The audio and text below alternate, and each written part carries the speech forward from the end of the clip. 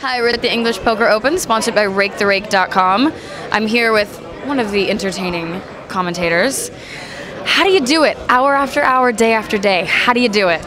It makes a big difference that we have this little trio, because this is what we had for the first year. Mm-hmm. And it just really works because you have an hour with Grub, and then an hour with Barney, and then an hour at the bar, and then an hour with Grub, and an hour back. So actually it works because doing it that way, it stops you from being led astray, because like today was mostly just me and Grub, and that kind of, the poker kind of, and the silly kind of goes like that.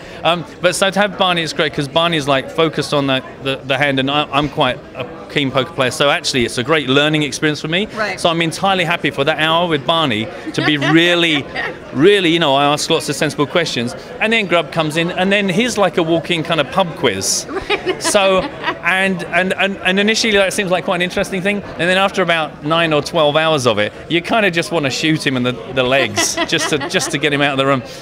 So I don't know, I guess that's why they pick us. We just have the ability to just talk on, because you can't just go, here's the flop, ooh, his bet, hits an ace, there's the queen. You've got to kind of be able to say, he looks a bit like a guy from a cartoon I saw in 1983. So I think they just need people whose heads are just good at going off. But I think the most rewarding thing this year was, very last minute, we suddenly decided we should try and let the guys watching it get involved in the broadcast.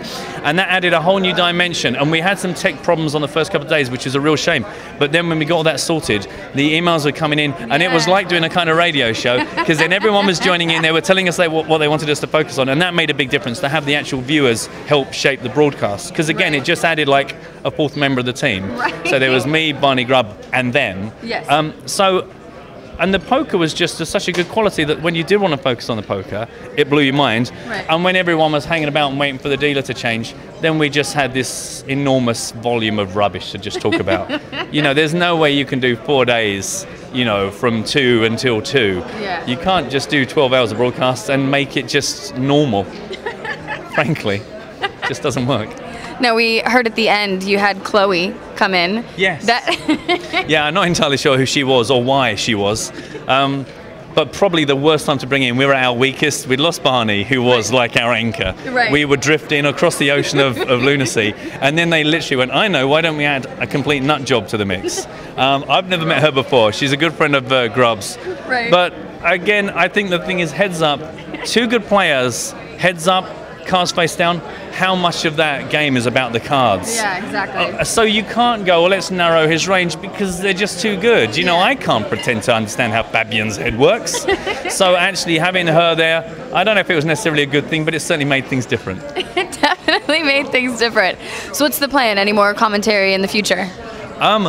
Well, hopefully I get a repeat job here. It really depends. I mean, the boss is over there, so it really depends. I don't know if we'll be bringing Chloe back, but who knows. Yeah, I mean, I still continue doing slightly more straight commentary than this, but actually this is what I prefer, because you kind of keep your brain alive. But I'm heading straight off to the WSOP to do a whole bunch of press stuff there. So, you know, now is the beginning of a really busy part of the poker calendar, so it rolls on now till Christmas, and then hopefully, you know, come next September we'll be back doing the English Poker Open 2011. Excellent. Well, thank you so much for keeping us entertained, and we will see you at the World Series. Thank you very much. Thank you.